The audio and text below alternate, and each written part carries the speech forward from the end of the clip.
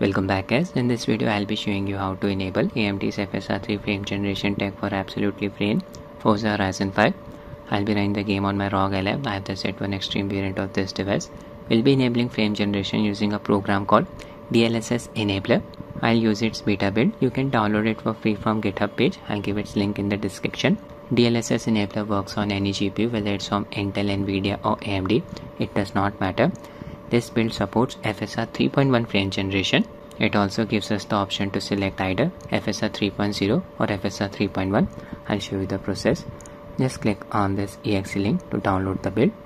I'll also run the game using LSFG version 2.2 frame generation technique. Universal frame generator works on any GPU just like FSR 3. Included with a paid application called Lossless Scaling that sells on Steam Store for around $7. First I'll show you DLSS enabler setup. Open the game's install directory. I'm on the PC Game Pass version of Forza Horizon 5. Click on the three dots below its box art. Manage. Files. Game size is around 146 GB. Oh my god. Browse. Games folder. Forza Horizon 5. Open content folder. This is the directory where you need to install DLSS enabler. Copy the directory from here. Go to the downloads directory. Run the setup file corresponding to DLSS enabler. There it is. Beta 11 build. I accept. Next. Paste the games directory here. Next. First option checked. Install as a version.dll file. Check this option. Enable support for AMD and Intel GPUs. Next. Install. Wait for the process to complete. Uncheck this box. Finish. That's it. Go back to the games directory where you installed DLSS enabler. Now look for nvngx.ini file. There it is. Open it. Under frame generation setting, you'll find this line of text, generator equal to auto. Just change it to FSR 3.1. This will load FSR 3.1. If you want to use FSR 3.0, just type FSR 3.0.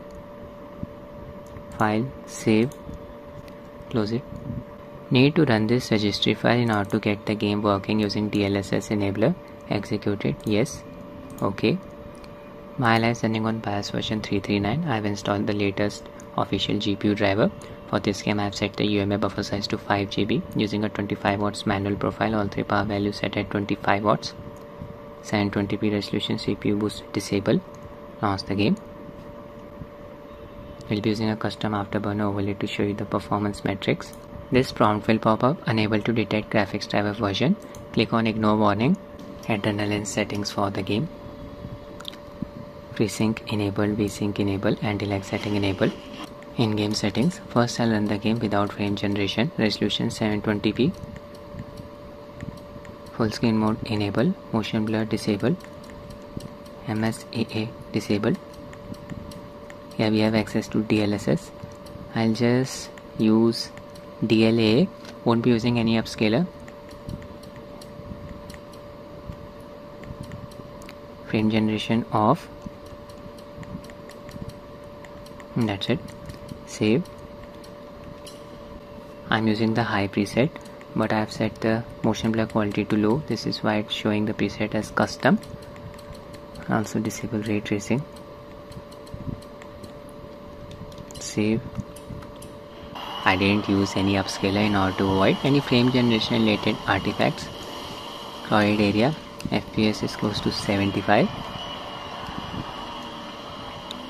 Good performance on Rog Ally even without using any frame generation technique. Not observing any graphical artifact. I'll just enable frame generation now.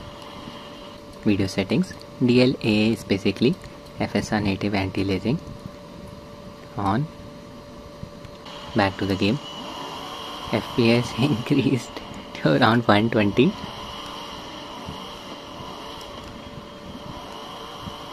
Movement of car looks so smooth.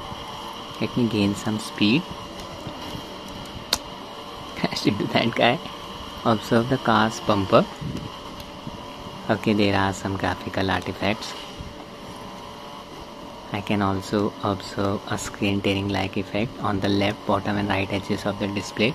Common FSR 3 related artifact. It's present even in Cyberpunk 2077 when we are driving the cars at high speeds. In that game, we were able to fix this issue using some other mods. I'm not aware of any such mods for this game, but really impressed by the performance. FPS almost always stays above 100. See, double image on the bottom edge of the display.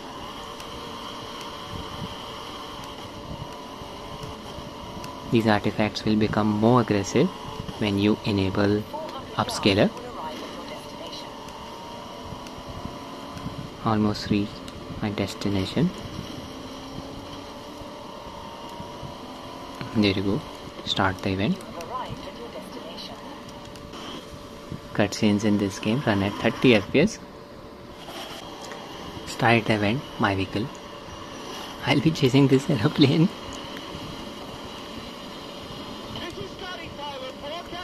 Excellent performance even in this event. Screen tearing effect.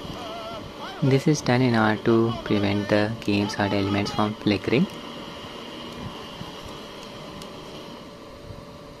Slow motion effect.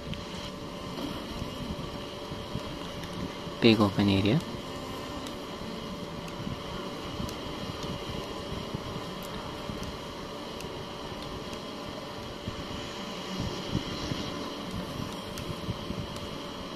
So excellent performance with FSR, but some graphical artifacts are present.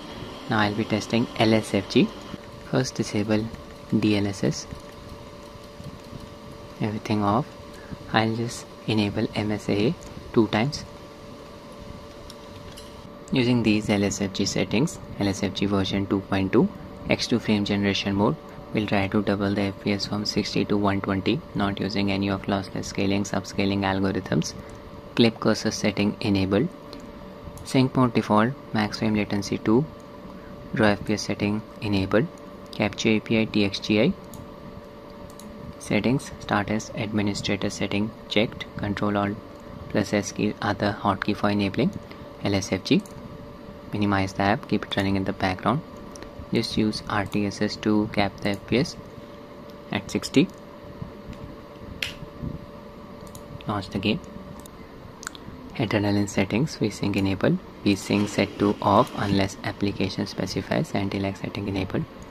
Using the same settings as before. Full screen mode on, VSync off. MSAA 2 times.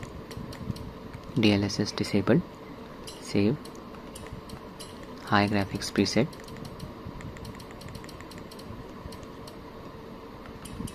Load the same sequence. Here we are getting 60 FPS. This is the game running without LSFG. Input response. No graphical artifacts. I'll just enable LSFG now. FPS with frame generation on 120. Base FPS is still around 60. Not observing any graphical artifacts around the vehicle. Very smooth experience.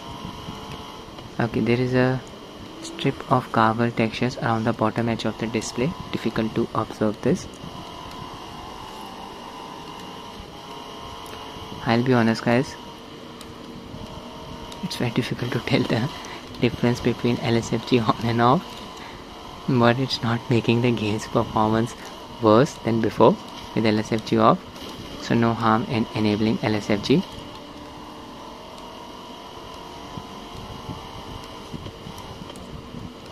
Almost hitting the GPU bottleneck. 400 yards, you will arrive at your destination.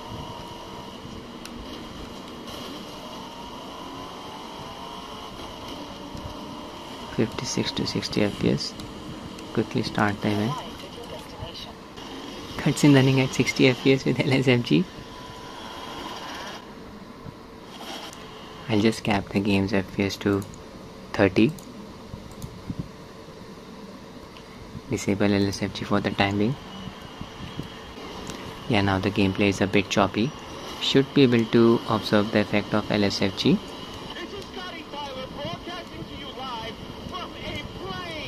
Enable it.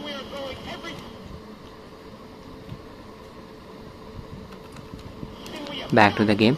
Yeah, gameplay has become smoother. LSFG definitely works. Easy way to test it. So in this game guys, yeah, I would recommend LSFG over FSR 3.1 due to the less graphical artifacts. Even when even when the base FPS is close to 30, LSFG works very nicely. Does not produce any noticeable graphical artifacts. So that's it with the video guys. I hope you find it useful. Thanks for watching and have a nice day.